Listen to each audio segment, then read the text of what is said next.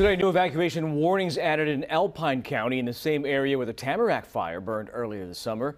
As we mentioned earlier, evacuation orders downgraded to warnings on the western edge of the fire in parts of Pollock Pines and Camino. And tonight, people living in that area started returning home, allowed back in their neighborhoods for the first time in 2 weeks. Cause for celebration tonight. CBS 13's Laura Hafley is live in Pollock Pines with those feeling oh so grateful to be back home, Laura.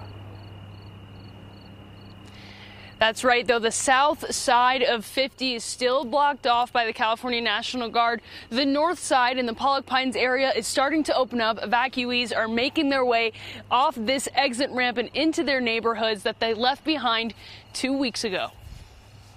2 weeks ago, the Caldor Fire charged towards Pollock Pines, forcing neighbors to evacuate. Are you just now getting home? Yeah. Jason Souza left, unsure if his home would be standing when he returned. Where were you in terms of thinking you'd have a home to come back to? Were you confident you would? Were you not sure? Nah, I thought it was getting close. So I probably thought about a 75% chance the way fires have been going in California for the past 10 years. 75% that it was going to be gone? I was kind of, yeah. I Fearful of losing his most valuable possessions. Stuff that you've had for years. He's feeling lucky to be back. I'm very blessed to still have my home. Very happy to be back.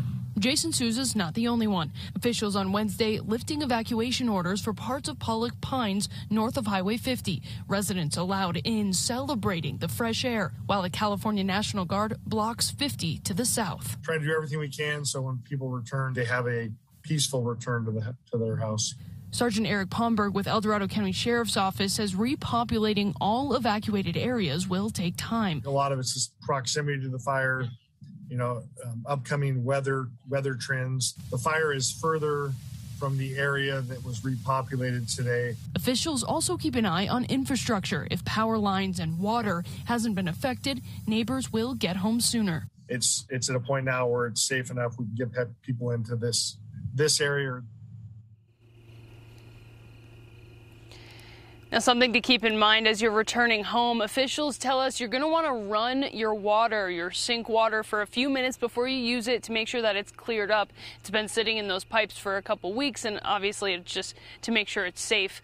Keep that water running for a little bit before you use it. And I just want to say we've been standing at this exit ramp for a little bit, and though cars aren't coming down right now, there's been a steady, there's been a steady stream of cars coming down this exit ramp, and everyone's kind of shouting out their windows, just really excited to be heading back home. And of course, slowly but surely, everyone will be able to return home soon.